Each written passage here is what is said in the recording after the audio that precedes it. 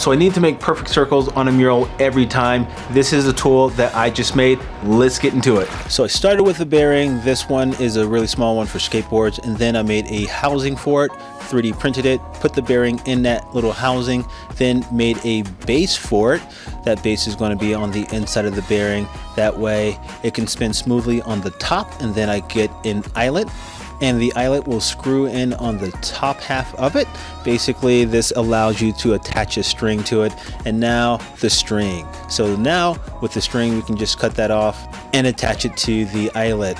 Boom, there you go. Now it's attached. Let's do a double knot, one right here and then another one right here. Boom. So what you have right here is now like a spinner tied to a piece of string that you can attach different attachments to it.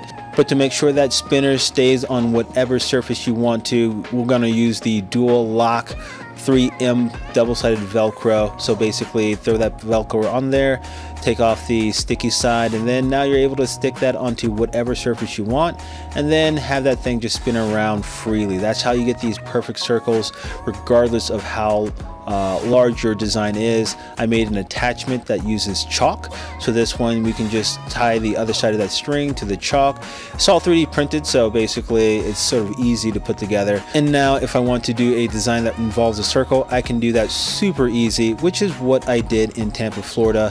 This one right here, you can kind of see me attach the circle maker to the corner, and then I use that chalk attachment to the other side of the string.